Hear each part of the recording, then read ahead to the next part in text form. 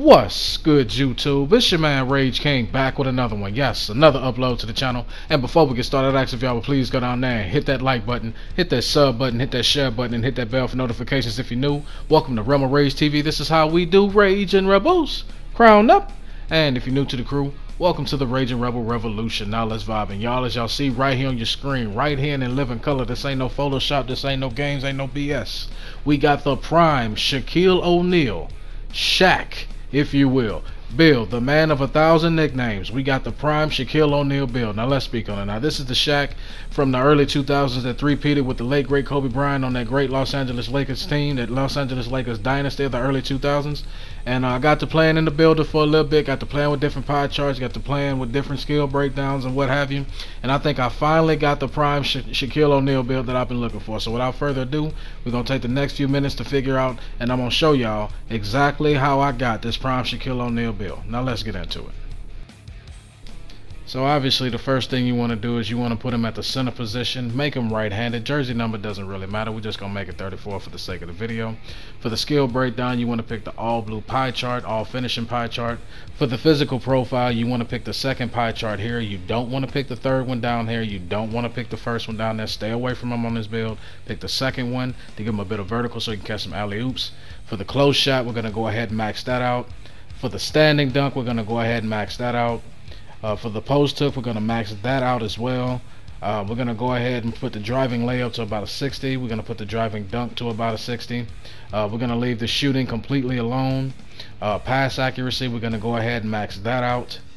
Post control, we're going to go ahead and max that out. Even in ball handling, just to give you that extra playmaking badge, we're going to go ahead and push that all the way up to the 4. That's as high as it goes. Interior defense, we're going to max that out. For the block, we're going to also max that out. For the offensive rebound, guess what we're going to do? We're going to max that out as well.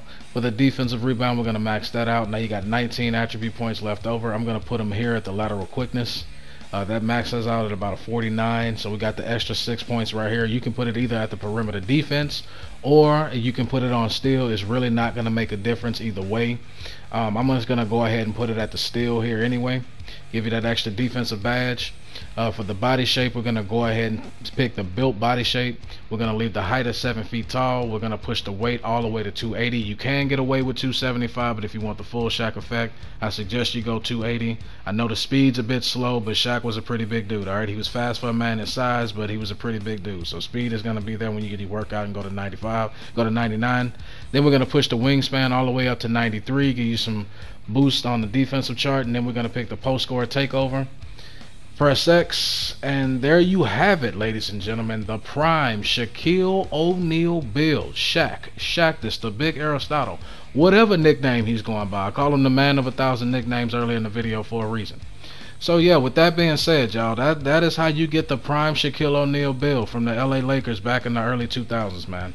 Y'all let me know down in the comment section what y'all think about this build. Do y'all like this build? Do you not like this build? Y'all let me know down in the comment section what y'all think, man. As long as y'all remain respectful and logical, we can have a conversation. But that's going to be the end of my video.